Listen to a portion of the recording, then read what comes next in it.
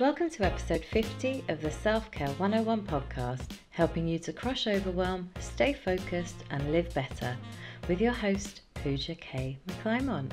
Thank you so much for listening today. In this episode, I'm interviewing my very first celebrity. Now, exciting as that sounds, I didn't know he was a celebrity when I met him. We just clicked in our thinking about well-being and we exchanged numbers. Elijah Rowen is an actor. You might know him from the popular Amazon Prime show Vikings, or more recently as Zane in Curfew. Elijah greatly believes that one should plan for what is difficult while it is easy, and to do what is great while it is small. I love that. Elijah never knew what he wanted to do with his life until he had finished school and seemingly ran out of options. It was then he decided to study acting. After graduating Irish Theatre School, he decided to give his all to acting, and after great struggle and highly unconventional methods, an agentless Elijah found himself on the set of history's Vikings. Shortly after, he landed himself leading roles in other large-scale productions. Rowen is determined to use his trajectory to immerse himself to the fullest, not only in front of the camera, but in the writing, producing, directing, and every other element of this many-layered industry. As well as being a great young actor, Elijah is definitely an old soul. He has such an open and grounded outlook on life and being well that I am inspired by him and the future that he will affect for generations to come. In this show, we talk about self-love and how it applies to men. We discuss what Elijah does in his own life to keep himself well, especially in his often volatile and stressful industry. I hope you enjoy this show as much as we did making it. So let's get to it. Hi, Elijah. How you doing, Pooja? Good to see you. I'm good, thank you. Oh, so good to see you. I mean, when was the last time we saw each other? It was at a party, wasn't it, at the ice bar? It was at a party in the ice bar. There was wine and all sorts of wonderful things being had. Yes, lots of cocktailing, more for me, because I believe you weren't drinking that evening. So. I definitely did that evening. No, I was detoxing. You were detoxing, good man. Yeah. But interestingly, that evening, I fell for you that evening in terms of your personality and your calm. Like we were in a frenzy. We were in a party, you know, like it was a high vibe party, and you were just so chill and so grounded. And obviously, we were yapping all like for ages, weren't we? We were indeed. And you obviously you stayed with me in terms of my heart, my energy and things like that. And it was amazing. I mean, we talked about coming on one of my retreat that I was going to be hosting in India actually next month.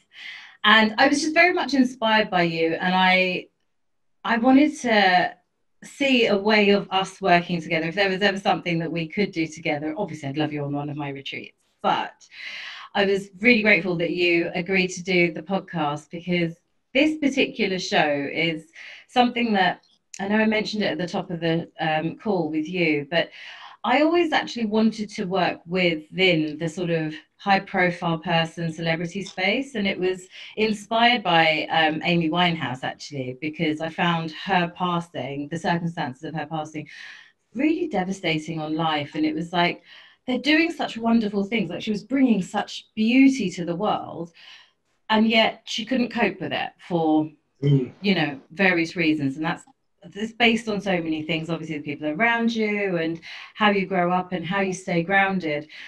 And something that I felt really inspired by with you was how grounded you were, how chill you were. And, you know, I was a little bit, you know, in the sort of fan zone because you've been in Vikings, which is an incredible show, right? That's right, yeah. Yeah, so I think what we'll do is, why don't you introduce yourself, because I'm yapping too much now because I'm overexcited. You introduce yourself and then we'll take it from there. And yeah, today we're going to talk about self-love, so I'm looking forward to this.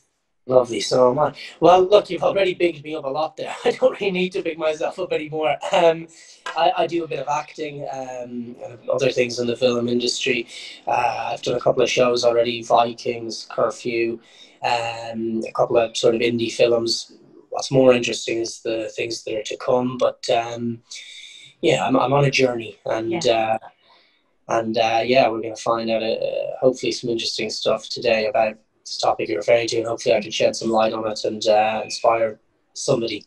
Yeah, no, absolutely. So something that I wanted to talk about was basically that I've been I've been talking about self-love all of this month, and I've been getting a lot of attention from women about it, which is sort of the natural way it goes. A lot of women are, tend to not put themselves first, and then they'll have kids and they don't do it again.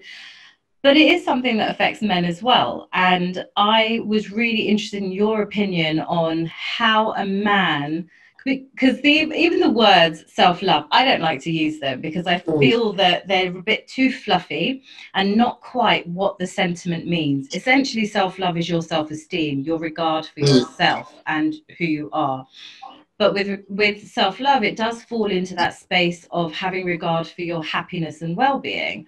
mm, And from society years ago, our parents, men have sort of grown up to obviously man up and don't cry and things like that. And they've just got to go and provide and they've got to have these high profile careers and yeah. their way and stuff. But obviously within that comes stress and comes imposter syndrome and Mm, insecurities. And we mm, know that, especially I feel like right now in the world that we're in, men are potentially more insecure than women are.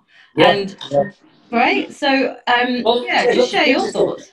My thoughts on that are, look, you've got it bang on. I mean, it's this whole men and women are taught to be a certain way. I think from a young upbringing, men, and one thing with regards to how men are taught to be is there's this sort of macho thing in I was going to say modern culture, but since I think probably the beginning of time, that men must be a certain way.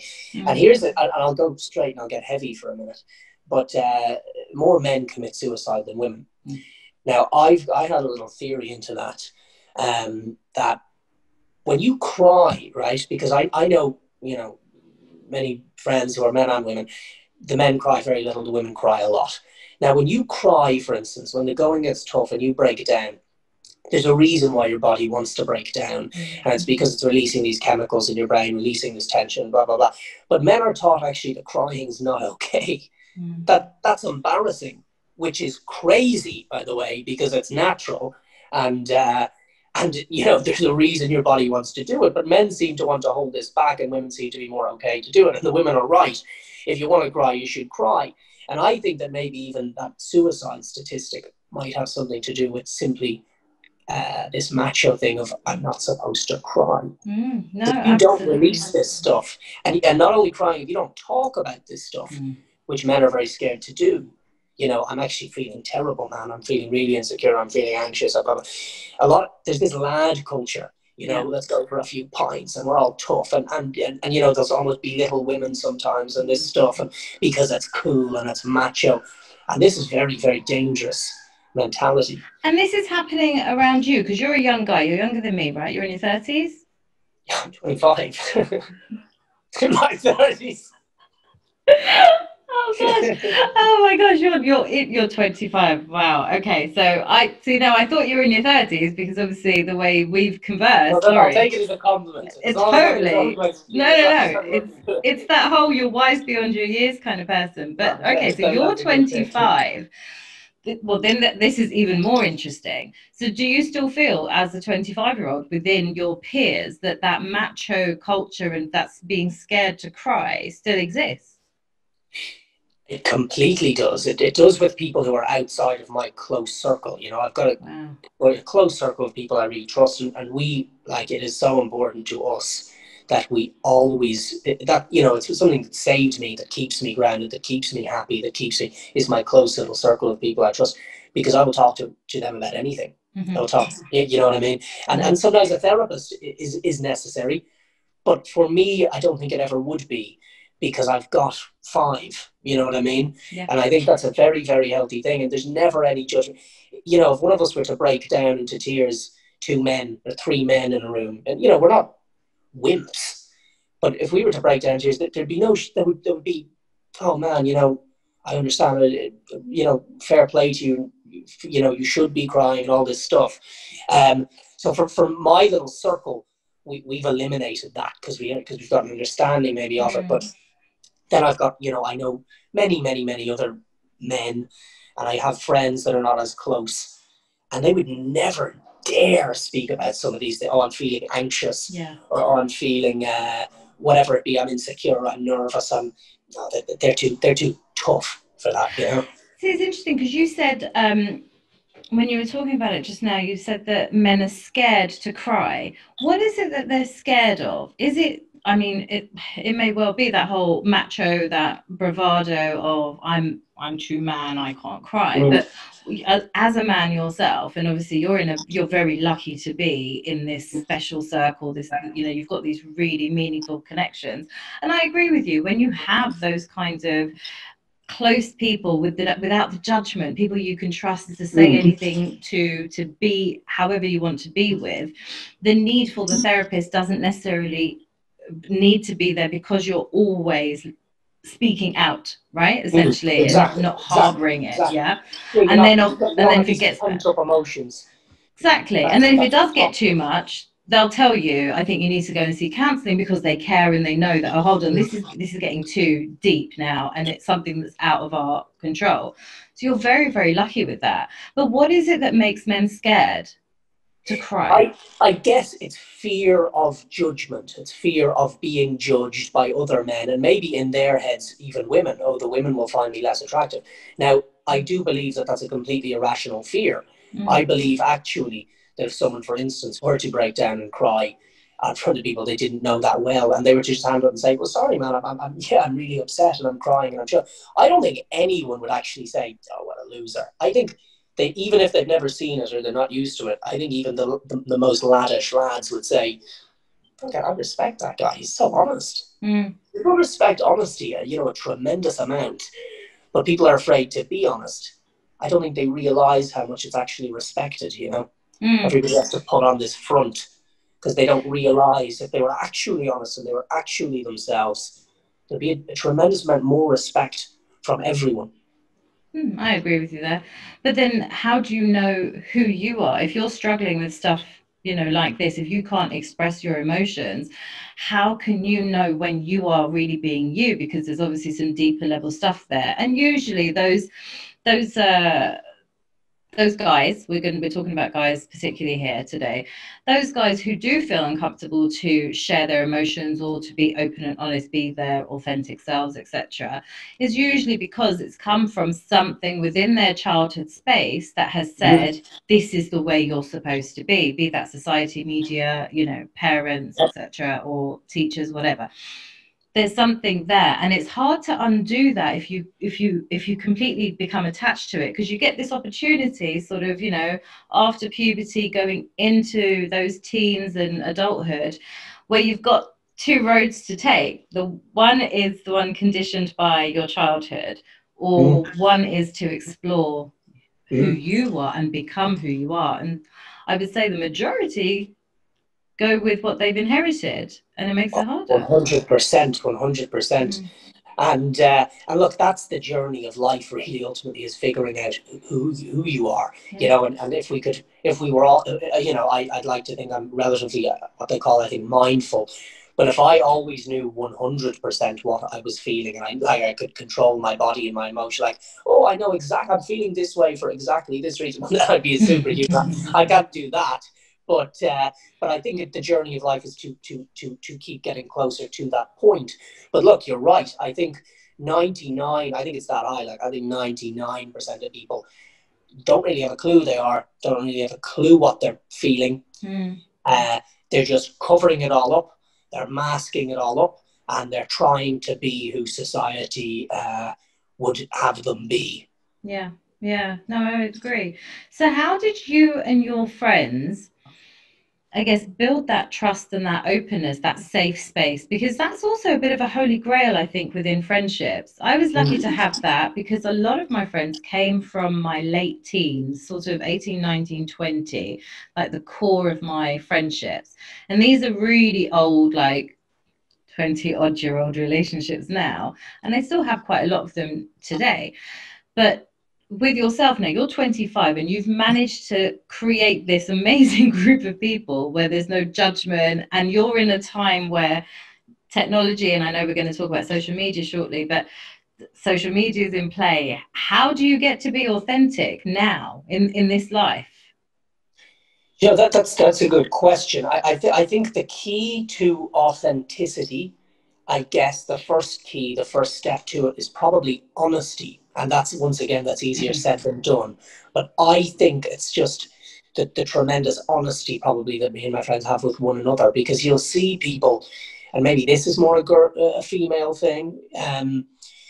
You will see friend groups, and I've seen it. I've met men who do it too, but you know, I've met women who I've chatted. I've met them twice, and then I've bumped into their best mate, and their best mate is, and I've met their best mate twice, and their best mate is having a go, you know, having a bitch, I think is what they call it, and it's like, and I think, you know, why are you guys not just more honest with each other? If you're trusting me to slate your best mate this much, you know, that doesn't seem right. Why don't you just be honest with her and tell her that you think she's X, Y, and Z? So I guess honesty maybe is the first key to authenticity and figuring out who you are.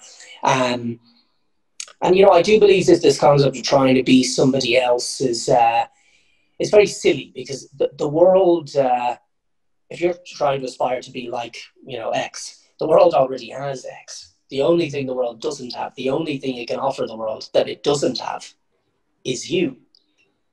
That's So I think beautiful. that's a key, you know. Yeah, that's really beautiful, and agreed. That is absolutely it. Because Oscar Wilde said, there's a beautiful quote by Oscar Wilde that a lot of people, you know, And will. that may be where it's come That's from. probably where it is. It's about, you know, it's basically about stop comparing yourself to others, because um, the world needs you, or you know, you are beautiful as yourself. And oh, I can't remember it now, that's going to annoy me, but it's something like that, and it's exactly that. And I know that it resonates with so many people, like the world needs you to be you, and it is so hard to do that. I know that, like, you know, with the work that I do, the work that you do, it's you've got to carve this niche about yourself. You know, I'm sure it's very competitive in your world with the work that you do, and it is hard to define, okay, who am I okay with that, and then how do I bring that to the world, and how do I meet people who are sort of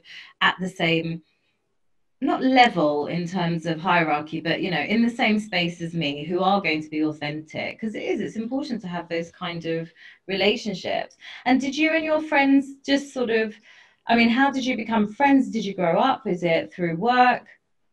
So, you know, when I say me and my friends, I guess I also, I'm quite close to a lot of members of my family. So, you know, friends and family. And how did we meet? Different. I went to acting school. I met a couple of my closest friends there.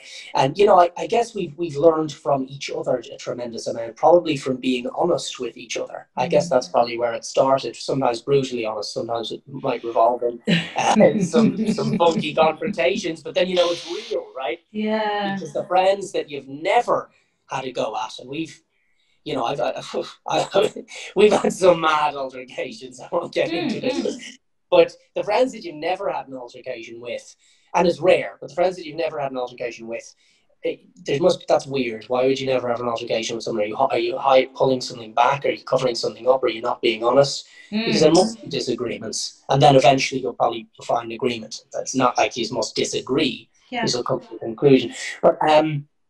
But yeah, so I guess we found each other through different little walks of life. But there is a thing, I think, with acting in particular, and this is probably what attracts me to acting, is that it's psychological. You know, I love music, and I love painting, I love architecture and this stuff. But why probably I sought out being an actor was because the more you know about yourself, the better actor you will be. And if you don't know yourself, you're not a good actor. There's no way. So for me, I found it interesting that this was the craft that you could be an unbelievable painter and you could commit suicide, Vincent van Gogh, right?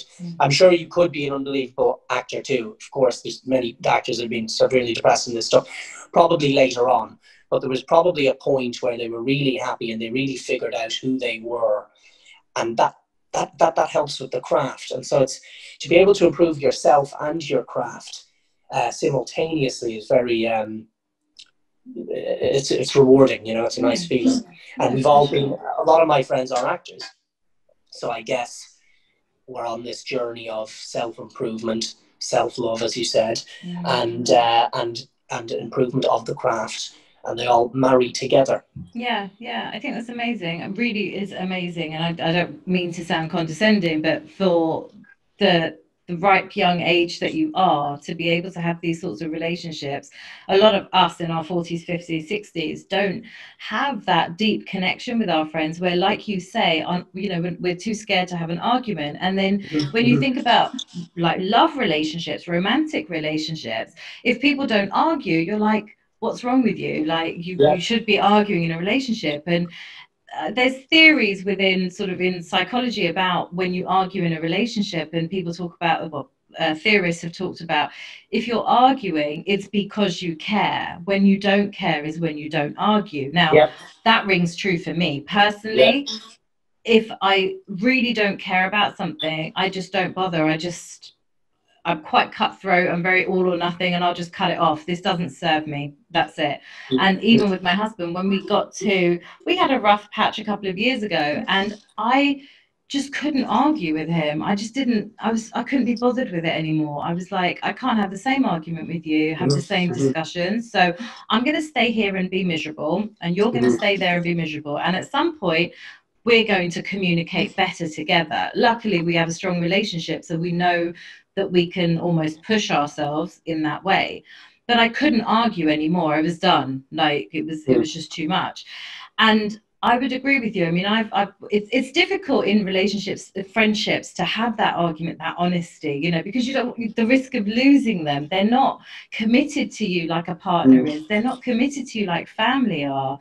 It's like the friendship is so precious, you don't want to rock the boat because making Mm-hmm. new friends can be so hard, right? Yeah. Yeah. And Yeah. I also think that with what you were saying about women, we tend to be as women very judgmental of us, of each other.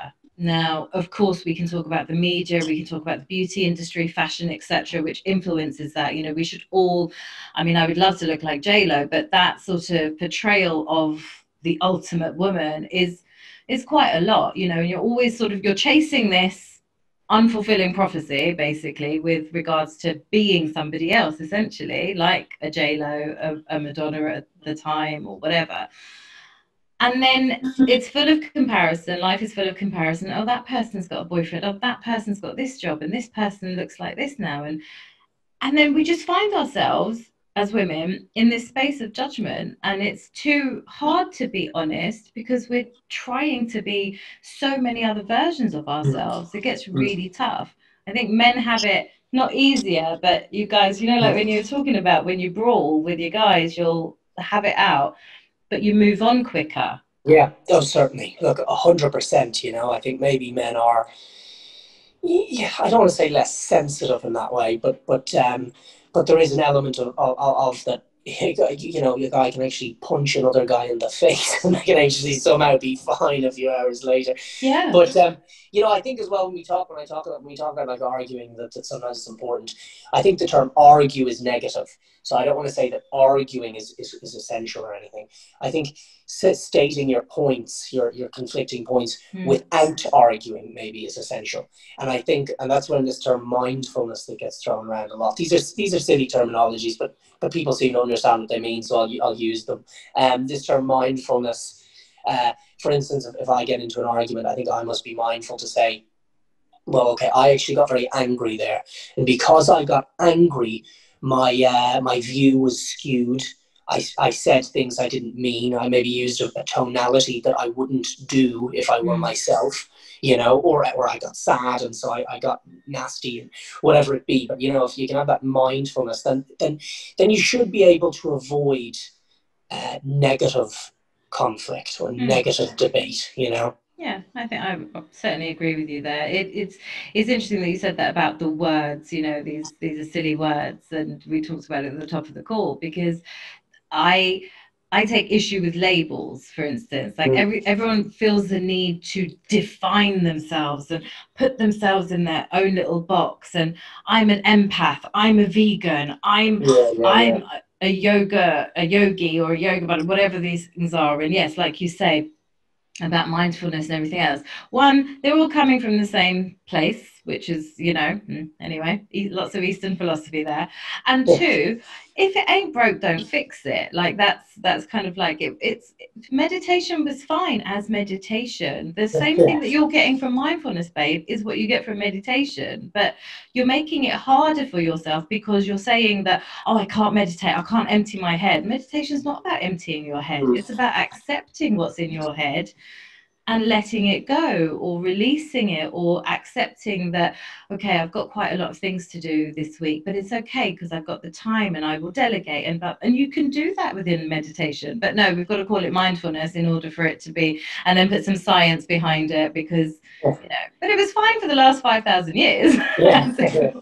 You see, that's the other thing. It's like what's hip and what people can jump on the bandwagon of, and like this new movement of, and so these terminologies, people get linked to the terminologies because they're so hip and they're so current. They get linked to them without even having any understanding of them.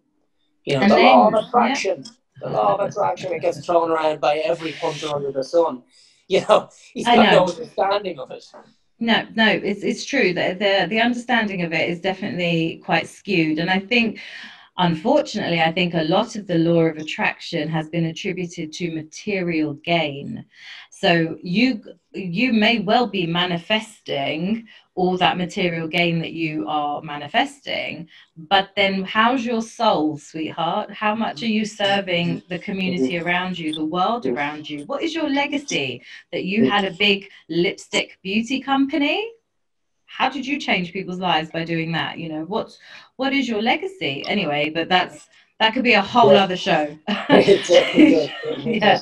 But with that whole labeling thing, I think it's really, when you start putting yourselves in this box, or you try to put yourself in a box, you're just adding more layers of trouble to something quite essentially simple. In essence, let's use terminology from psychology: self-esteem, self-confidence, self-worth, self-respect, self-love. I'm not so keen on, but it's very much about building yourself up and knowing who you are, like you say, about being authentic, being you. I think it's incredible as actors, young actors at that you guys are able to be authentic, because I can appreciate in your craft it must be quite confusing because you have to epitomize a role. I mean, obviously not like a Viking because that's quite specific, so you could probably separate personalities there.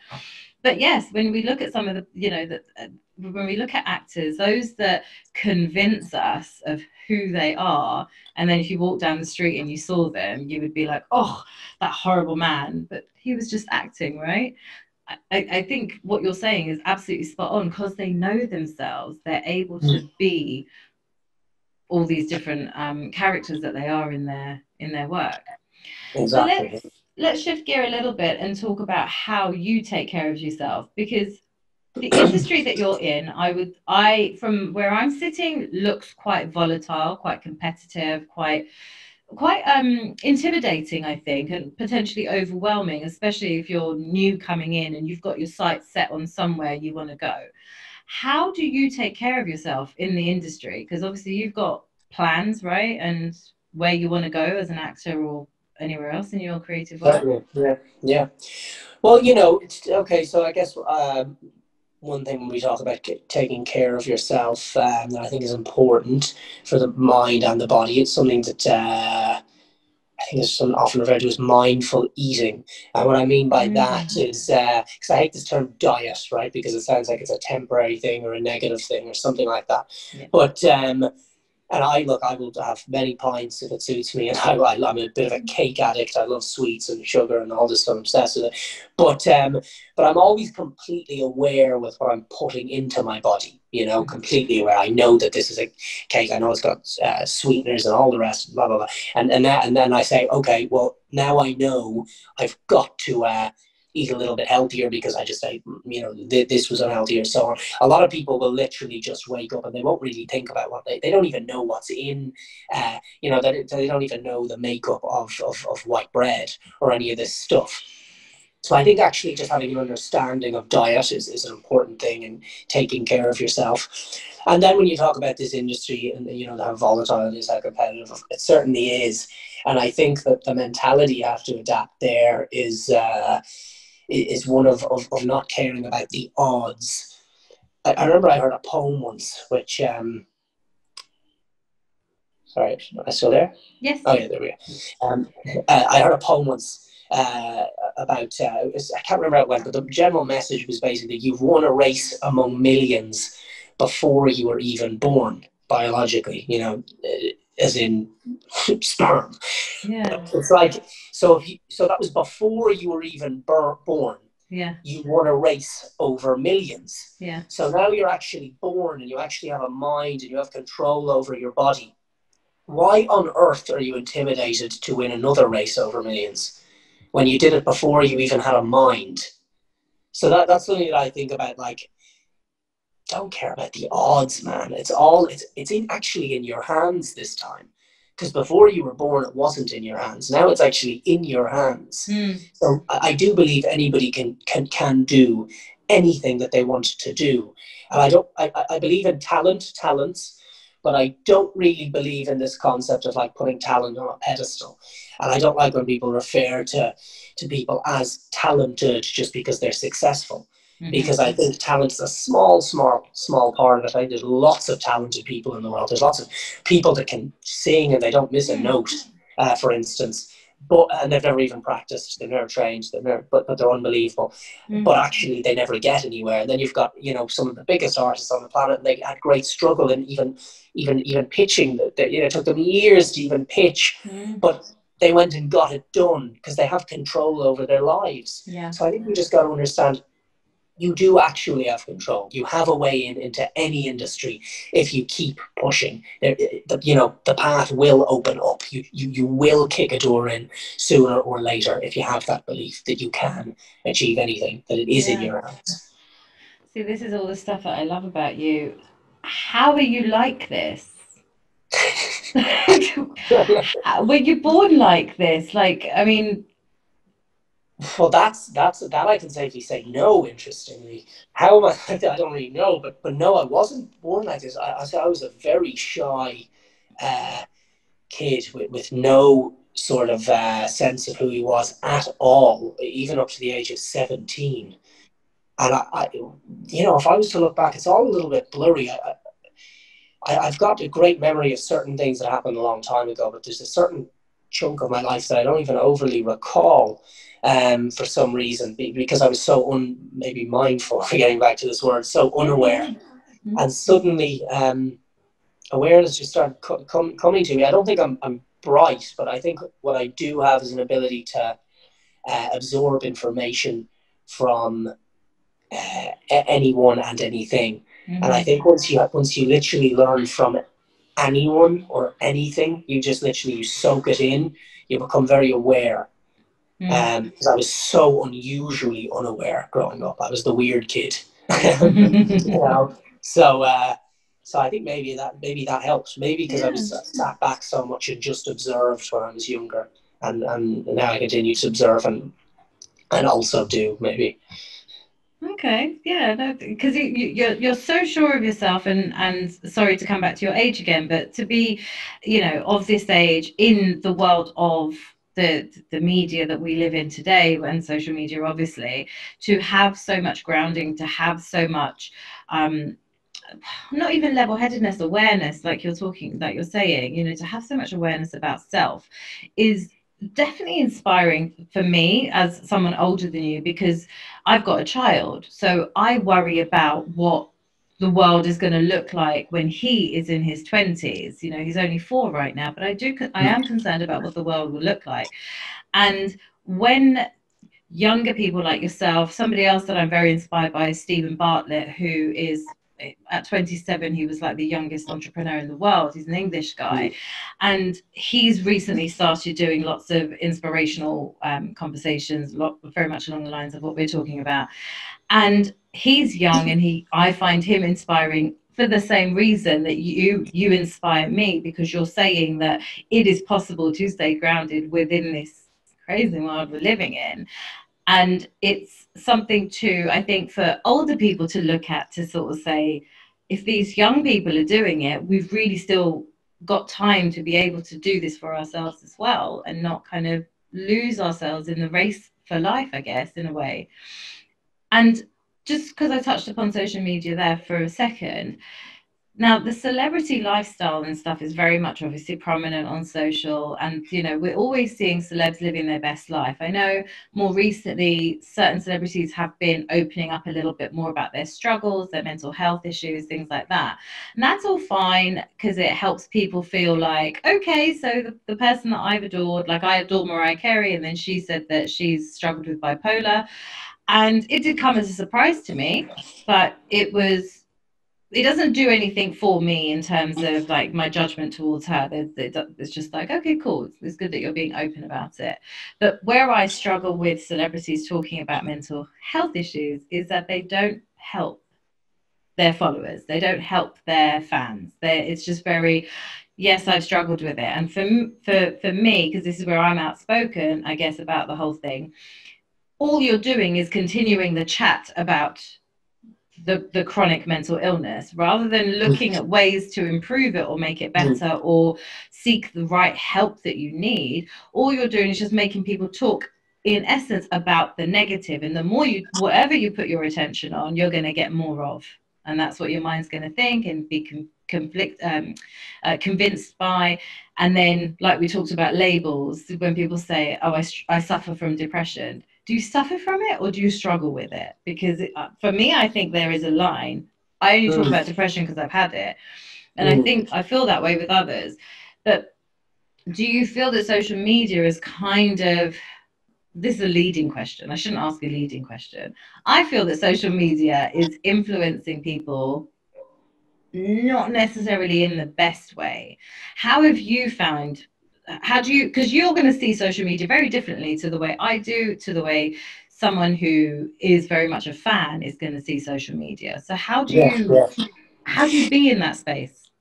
Look, I think social media is one, like, we can't as such, I think, have a go at social media in of itself. It's more what it's become through people's actions. But look, it can be very dangerous because everybody's got this. We talk about putting on a front, and social media is literally just the front. Of that this person wants to portray. It's got nothing to do with them really. Most of the time, some people might genuinely have it for a bit of amusement, or a lot of the bigger people, bigger profiles, like with millions of followers, that's it's just a business tool for them. Yes. They're just putting out exactly what they want to put out. Yeah. But people still don't understand. They actually somehow they think, oh, so and so is the happiest person on the planet, and they're loving life, and they're showing you exactly what they want to show you. And even your friend or the girl you fancy or who you're putting on a pedestal, they're also showing you, if they're, most likely, exactly what they want you to see. So, and it's this, the people just don't seem to understand this. It's literally, this is who I want to be. That's what the social media is. This is who I want to be. It's not who I am. And but people's, even though they're doing it themselves, they still are putting people on pedestals who are so happy. A couple thing, for instance. The couple thing on social media is crazy. Tell me about that. What does that mean? Tell me. As in, you see people like, and smart people say to me, oh, have you seen how happy so-and-so are together? And I say, oh no, they just broke up. What? But they said they were in love on social media 30 times last week. No, they just broke up. That was bollocks. They wanted you to see that. So, it's like, and I know it's even often a thing of one person saying to another, you must post a picture of me today, and you must say you love me on social media to scare this other, bloke or girl off. So it's like, it's a silly, silly game. It's a silly game, and it's a business tool. That's what it is. A silly game and a business tool. Yeah, I think that's quite concise, but very much so. So has it ever affected you negatively, the social media space? Probably No, maybe Yeah. nearly once or twice. When I was younger, maybe a girl I fancy or something is like, oh, she's happier than me, or she's living a more fun life than me. I better Mm. post a selfie of a few cocktails. Um, but then that was a brief stint. I think I realized quite quick that this is a bit of a silly. It's quite a shallow thing. It's quite easy to see Yeah. through. No, I can, Um, yeah, I but can see look, but that. it's a great business tool, man. There's Mm. money to be made off it. Oh, That's for sure. 100%. Yeah, no, 100%. Like I agree with you from the business side, and obviously those sorts of really high level celebrities who are like the Beyoncés of the world and the J Lo's. It's a business tool. They know what they're doing. To be fair, they have teams doing it. You're not talking to Beyonce or J Lo when you're messaging. You're talking to a social media team, and those that are savvy do know that. But I do worry for those who really have no idea and think that they are talking to and they are engaging with the actual celebrity. I mean, who's got that kind Mm, of time? Like, I struggle with my engagement, and it's very low, my engagement on mm, social media, because I don't want to be there so much. I know I need to be for my business, but mm. it takes too much out of my day, and it's very easy to fall down the rabbit hole of liking and commenting and then DMing and doing a video and making sure I've got a story. Oh, it's just Definitely, definitely, definitely. it's And too look, I much. think if people took a step back and just saw it for what it was, I really think there'd be no. We could all have a laugh with it, and we could all see Yes. some cool pictures, and Yeah. it's fine. But it's people's reactions that probably it can cause some heavy mental issues, probably. Yeah. Oh, 100%, definitely. So your I think more so the self-love, the way you take care of yourself, I think it's fair to say that you're quite naturally aware something's happened in your life and you've opened up more to the world. I loved that you talked about mindful eating. It's something I talk about on my retreat. Actually, I teach people to mindfully eat, and the word diet has die in it, so I think that's already Yeah, something. that's true. I think that's quite telling in itself, and 100% agree with you there. But coming back to men for a minute, what would you say to men with regards to when they see the word self love? Like, I'm doing these new classes, and I would love more men to come to them. I do work with a lot of men in my coaching practice, but I would love more men to come. So, what would you, as a guy, somebody who does take care of himself, prioritizes his needs, and still lives a pretty good life?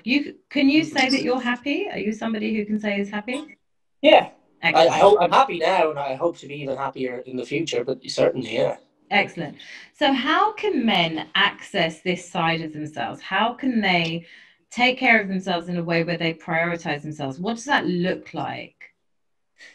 Maybe a term that might resonate with men more for some reason because it sounds more macho. Maybe self-respect. Self respect. I think maybe that would. I think no man would like to say.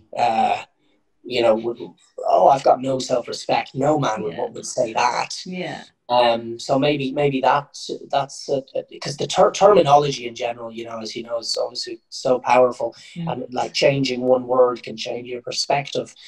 Um, yeah, there is, I guess self-love, it's like mindfulness, it's like law of attraction. It's got a certain thing, a stigma maybe attached to it, doesn't it? Mm. That can discourage people. Yeah, no, definitely. And do you take part in meditation? Is that something that is in your life, or what kind of holistic things do you do? I do lots of stuff like that. Yeah, this is exactly. I guess this is self love, self care. Maybe that's Mm. another term. I do. I meditate when I feel I need it. I don't. I think some people, everybody's body is completely different, and some people, and I know people that need it every day, or twice a day, and some people don't. And I don't Mm. need it overly. But I do it. I certainly do it. I take part in it whenever I feel I need to. And I do ice showers a lot, Oh, yes. freezing shower, lots of benefits to that. Mm. I'll do a breathing exercises quite a bit. That will help me clear my head. But there's so many things you can do, and it doesn't cost a cent. Mm. That are just so positive for your body, for that self care, self love Mm. thing that we're talking about. And I think people should really give them all a go because not even that the same ones, not everyone needs the same thing, you know. Everybody's, even the chemical makeup in their brain and body is different. Not everyone needs the same thing, but there is things you can do for free out there that will change and benefit your life in a tremendous way. And that I just advise, I just advise everybody to look into. I'll drop a few things. Meditation, a few different kinds of it. Ice showers.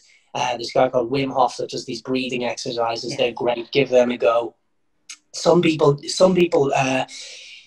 This is not something I do, but they talk about like a list of things that they're grateful for. Yeah. There's lots and lots of angles.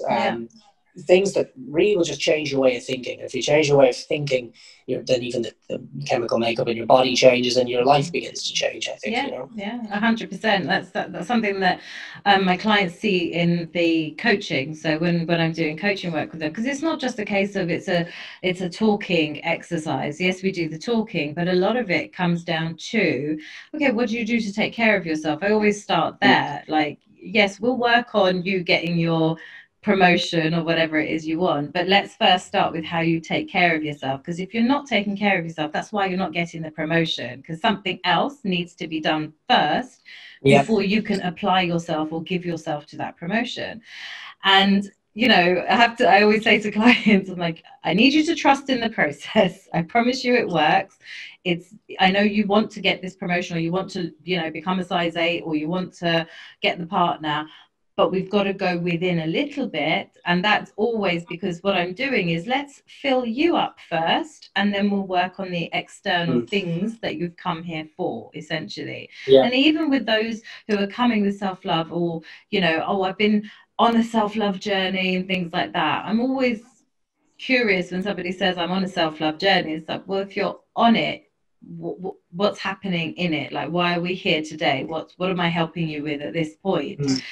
And it's often difficult to answer that. It's like, I'm trying this, or I've read this book and I'm doing. It's like, okay, well, you've got to keep obviously doing that, because learning is essential for life.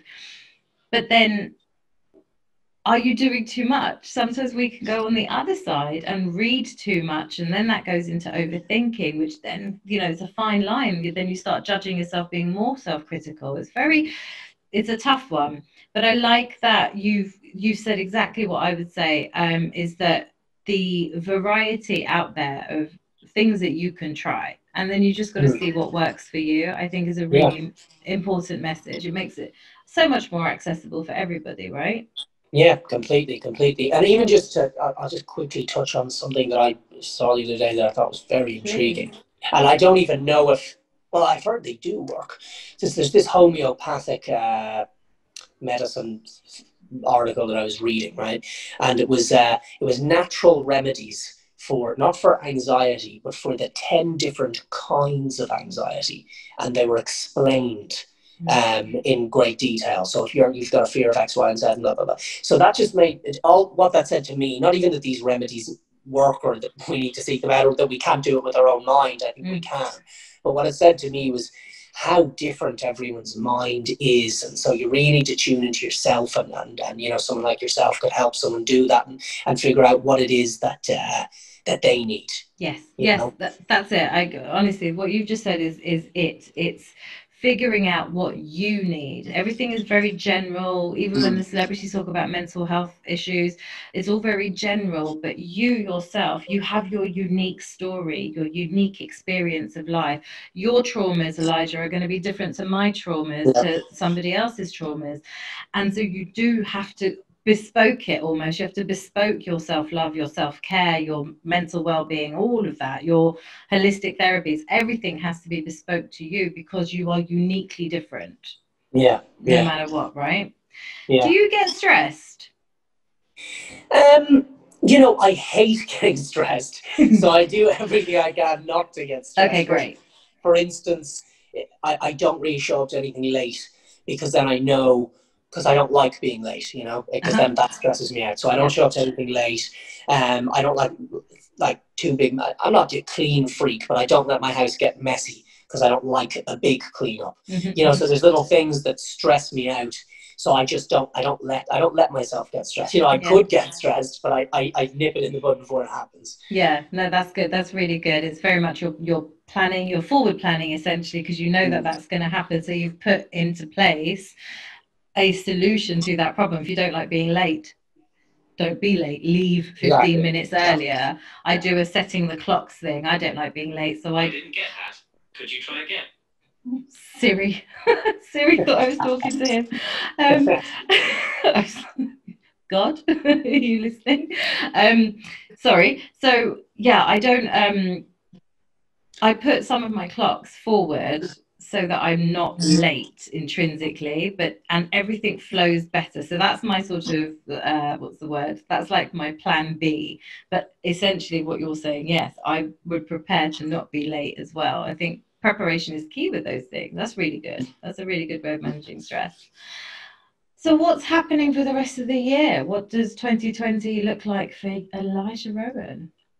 2020 is, first of all, it'd be so easy to slate it, and everybody is slating it. But I do think whenever there's dramatic change, even if you look at the stock markets, for instance, right? If it's like, oh no, everything's gone to shit, well, there must be opportunity now that everything's so different. Yeah. So the fact that it's given us a new perspective, you know, surely even spending this time locked down by yourself or with your partner, with whoever it be, in change there comes growth. There has to, because it's in comfort that I think the growth might stop. So first of all, I'll say that's something that maybe we actually have to have gratitude for. Is such a dramatic change, such an opportunity to learn and to grow, because it's uncomfortable for almost everyone, I think. But also with that means it is a little uncertain as to whether I'm filming, you know, in September, whether it's pushed back to here, whether it's gone completely here. Yeah. So I think there's some big stuff. I think I'm shooting hopefully 2 films and a bit of a series before the year's end. Maybe I'll film one of those things. Maybe none of them. But I think I've got a good feeling. I think there's some big stuff in the pipeline. Okay, good, exciting. Well, thank you so much for doing the show. I was just looking at the time, and I see that we've run over. Because I adore you. But there you go. It's a good thing. We could have easily just been chatting for longer. So I'll end it here and then invite you back, and we can do another show about something else. But Elijah, that was really, really insightful. Thank you so much for... Thank you for having me. Much appreciated. Thank you for your time. I think you are, as I said, I think you're incredibly inspiring, and keep living this best life of yours, like the way you're doing it, the way you're aware and you manage stress by not getting stressed. I love that. Yeah, I love your style too. Thank you very much. Appreciate it. Wonderful. Thank you. Thank you for listening to the Self-Care 101 podcast. If you enjoyed the show, I would love it if you would subscribe, rate and review so that other people like you can find the show. To find out more about me, you can follow me on the socials at Frankly Coaching, or visit my website franklycoaching.com. Talk to you soon.